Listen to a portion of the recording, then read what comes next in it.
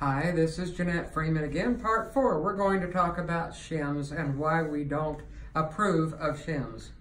Shims are probably the worst thing you could do for your horse, and you always fill in the area that is smaller and it's already atrophied, and you are striving to build muscle so that they can equal out.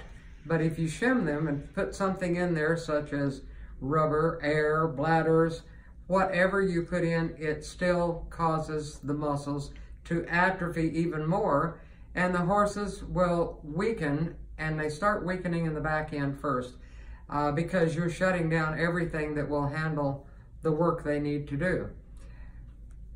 We have had many horses that have got sway backs that are considered genetic sway back, and they just put on the Saddleright pad.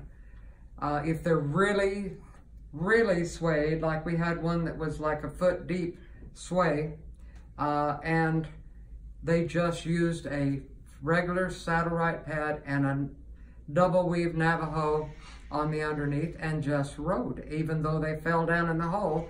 And as they started going, they realized over the next 30 to 60 days that they were raising up higher and higher because he was actually allowed to use the major muscles and build that area in.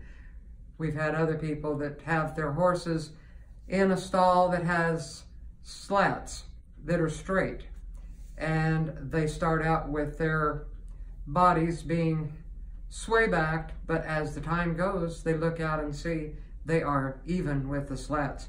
So the horse will build muscle, but he won't build muscle if he won't build anything. He will atrophy more and more and get weaker and weaker if he has shims in there.